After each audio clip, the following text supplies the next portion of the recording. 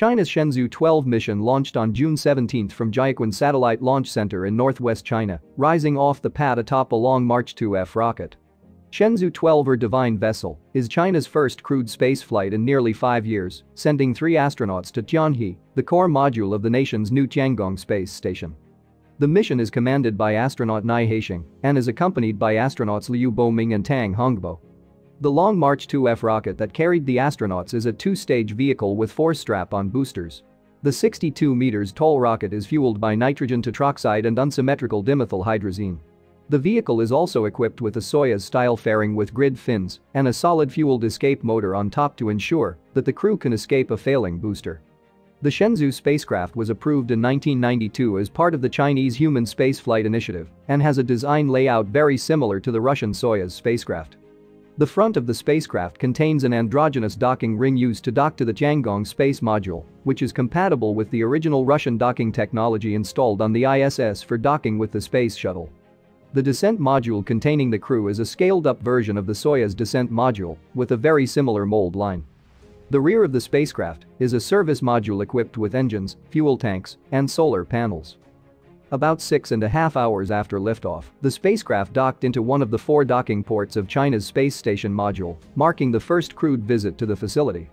3 hours later, the crew entered the Tianhe core module, marking the first time astronauts have entered the Tiangong space station. The primary objective for the crew is to bring the 22.5-ton Tianhe module into service. They will carry out tasks such as the mechanical arm operation and extravehicular activities and verify a series of key technologies. 2 spacewalks are planned to occur during the crew's approximately 3-month stay in orbit. The crewed mission is the third of 11 launches planned for the construction of the Tiangong space station, expected to be complete by the end of 2022. Watch our previous updates to learn more about this 100-ton Chinese space station. Link in the description. SpaceX successfully launched an advanced GPS satellite for the U.S. Space Force on Thursday, marking the 19th launch of the year. The Falcon 9 rocket lifted off from Space Launch Complex 40 at Cape Canaveral on June 17, carrying the Lockheed Martin-built GPS-3 Space Vehicle 5 satellite. This is the 5th satellite of the GPS-3 constellation that provides positioning, navigation, and timing signals to military and civilian users. Including Thursday's mission, SpaceX has launched 67 reused boosters with a flawless success record since March 2017. But Thursday's launch was the first time military officials entrusted a high-priority national security payload with a ride on a previously flown Falcon 9 rocket. The booster, designated B1062, was previously recovered on November 5 after the launch of GPS-3 Space Vehicle 4. The rocket's first stage separated from the second stage approximately 2 minutes and 40 seconds after liftoff and touched down on a drone ship off the coast of Florida in the Atlantic Ocean. After 2-second stage engine burns, the GPS satellite separated approximately 1 hour and 29 minutes after liftoff.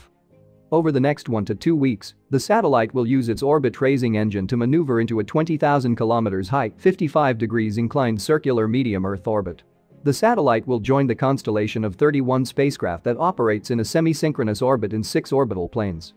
Built by Lockheed Martin, the GPS-3 SV-05 satellite, named after Neil Armstrong, is the 5th member of an upgraded generation of GPS navigation spacecraft that is destined to replace a nearly 17-year-old GPS satellite. The satellite is designed to beam down higher power signals that are more resilient to jamming and boast additional broadcast frequencies to make the GPS network more compatible with other similar constellations.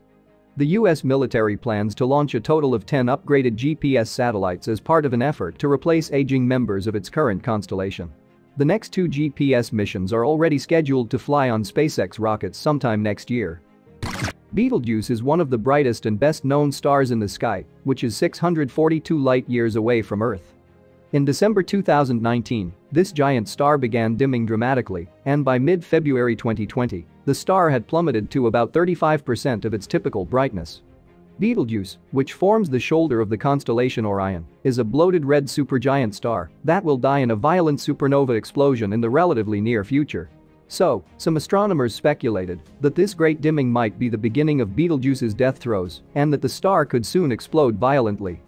But that didn't happen, and Betelgeuse bounced back to its expected brightness levels by April 2020.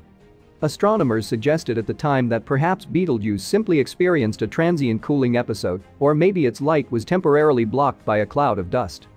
Now, a year after Betelgeuse's recovery from what has become known as its great dimming, a recent study published on June 16 in Nature presents a compelling explanation for this strange behavior. Researchers led by Miguel Montargis, an astrophysicist at the Paris Observatory, studied Betelgeuse before and during the Great Dimming using multiple instruments installed at the European Southern Observatory's Very Large Telescope. Together, the datasets suggest that sometime before astronomers started noticing the dimming, Betelgeuse ejected a huge cloud of gas. Then, in December 2019, convective cooling in the star's atmosphere and its regular pulsations dropped the temperature in the cloud's surroundings, allowing much of the gas to condense quickly into dust. And this dust blocked much of Betelgeuse's light as seen from Earth.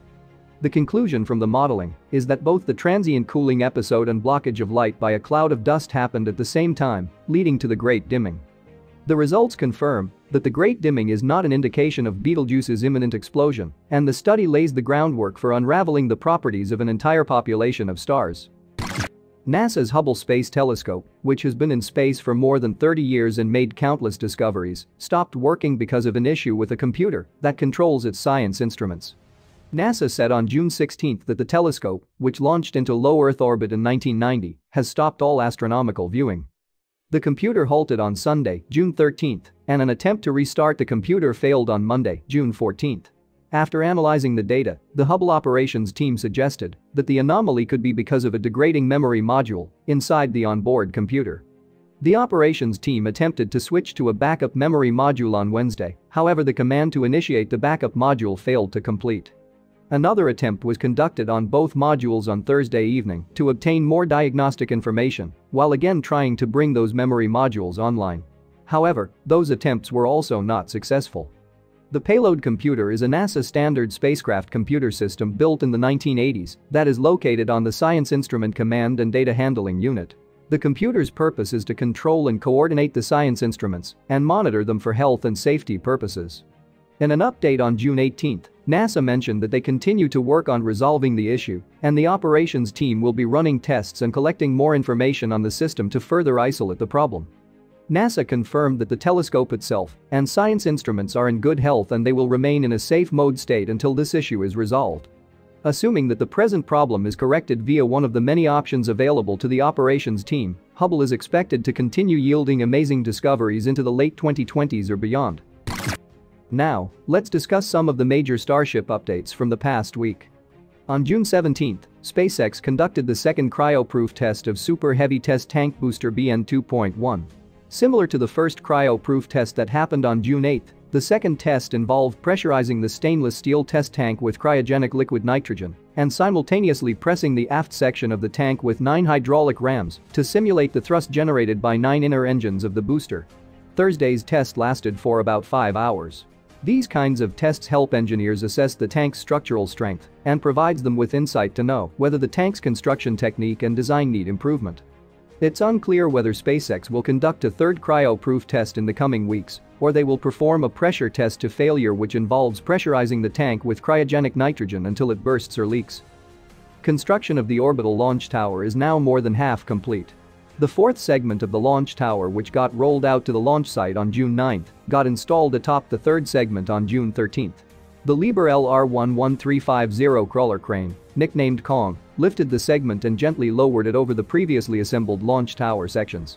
Workers standing on the four-corner scaffolds secured the segment before the crane got retracted. 3 days later, on June 16, the fifth segment of the launcher tower got installed on top of the fourth segment. The launch tower basement has a height of 12 meters, and the first tower segment is 20 meters tall. All subsequent segments have a height of 18 meters.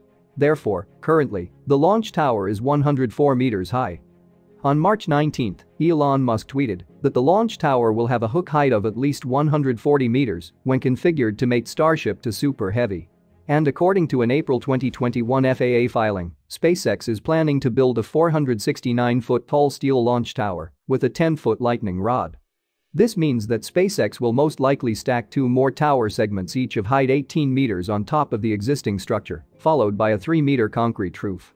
A lightning rod of 10 meters will go on top of the roof. The sixth prefabricated section of the Orbital launch tower has already been finished and delivered to the launch site and will likely be installed on the tower within a few days. Meanwhile, The seventh segment construction has already begun at the build site, meaning that the launch tower assembly could easily be completed before the end of the month. SpaceX will still have to outfit the tower with an unproven custom-built mechanism meant to catch Super Heavy boosters, but Starship's inaugural orbital flight test campaign does not appear to be contingent on that mechanism. The tower's main purpose will be to support a crane capable of stacking Starships on Super Heavy boosters, as well as some kind of stabilization mechanism to make that delicate process slightly more viable in unfavorable weather. On June 16, SpaceX technicians rolled Starship SN16 out of the Boca Chica factory's high bay to a nearby display stand. The prototype joined Starship serial number 15, which is resting on its display stand at the scrapyard since May 26. In response to a Teslarati report on Starship SN16's apparent transport, SpaceX CEO Elon Musk says that the vehicle may still have a shot at flight. According to him, SpaceX might use SN16 on a hypersonic flight test. Till now, no Starship has traveled faster than a few hundred kilometers per hour during ascent. SpaceX's high-altitude 3-engine prototypes appeared to reach their peak velocities while in an unpowered freefall after a powered flight. Musk's use of hypersonic implies that Starship SN16's hypothetical flight test would reach a velocity of at least 5 times the speed of sound. Based on his comment, it's also safe to assume that Starship can reach hypersonic velocities under its own power, with 3 Raptor engines installed.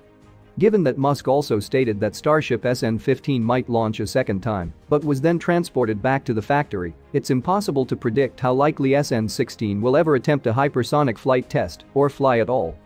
Recently, a recorded address from SpaceX President Gwynne Shotwell to the graduating students of the Northwestern University teased the progress of building the Raptor engines that will power Starship's imminent orbital launch attempt. In a seemingly calculated move, the pre-recorded address included a glimpse of a screen on the factory floor, featuring a basic graphic depicting the aft ends of a Starship upper stage and Super Heavy booster. The display indicated that SpaceX has already shipped at least 11 of the 35 Raptor engines needed for the rocket's first launch attempt. This means that the SpaceX Hawthorne factory has already shipped almost a third of the engines required for Starship's inaugural orbital test flight. Those 11 engines most likely have left the factory and headed to the SpaceX McGregor test facility, where they will be tested on test stands before being cleared for flight. The display board also had a countdown clock indicating that something is supposed to happen within the next 25 days. Given the display's focus on engines shipped, the timer is likely counting down to an internal shipment target for the mission's 35th and final engine. If SpaceX hits that target and Shotwell's class address was recorded within the last week or so, all 35 orbital test flight Raptors could feasibly leave the factory floor by the end of the first week of July. It will take the engines a few weeks to finish qualification testing at McGregor before being shipped to Boca Chica. If SpaceX can clear all 35 Raptors for flight by the end of July, it's plausible that the orbital test flight of Starship could happen in August or September.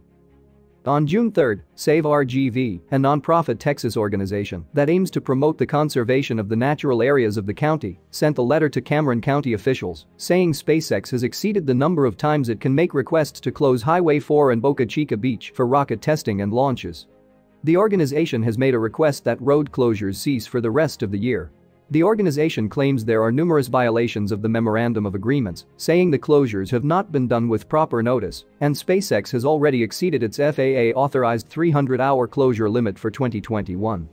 After visiting Starbase and investigating the veracity of the complaint, on June 11, Cameron County officials sent a warning letter to SpaceX, mentioning that the company could be violating several state laws by shutting down public beaches for extended periods and using unlicensed security guards to ward people off public roads. The district attorney of Cameron County warned SpaceX that its actions could make the company and possibly its employees subject to arrest and prosecution. The letter also requests that SpaceX respond with a legal justification for its action by June 14, though it's not clear if SpaceX has responded. Moving on to Super Heavy updates, recently a stainless steel tank section that looks like the forward ring of Super Heavy booster BN2 was spotted at the build site. The 4 holes on the sides of the ring appear to be the mounting points of booster grid fins. Lunar Caveman shared an illustration on Twitter that gives us a better understanding of the grid fin arrangement on Super Heavy boosters. Unlike the Falcon 9 grid fins, which are mounted at a 90-degree angle to each other, the Super Heavy grid fins will be mounted in a 60 and 120 degrees configuration. This type of grid fin arrangement will give maximum contact area with the tower arms, making it easier to catch the booster in mid-air. There are 2 protruding handles on opposite sides of the ring, which could be part of the booster catching mechanism. Elon Musk has previously mentioned that load points for the booster catching mechanism will be just below the grid fins. This makes it more likely that these clamps are the load-bearing points on the booster. Meanwhile, inside the high bay, Super Heavy Booster BN2 received its aft dome section last week. All 35 Raptor engines of the booster will be attached to this section. With this, we have covered all the major updates from last week. Please share your thoughts on the latest science news and Starship updates in the comments section. Also, do not forget to subscribe to the channel for more weekly updates. And as always, thanks for watching.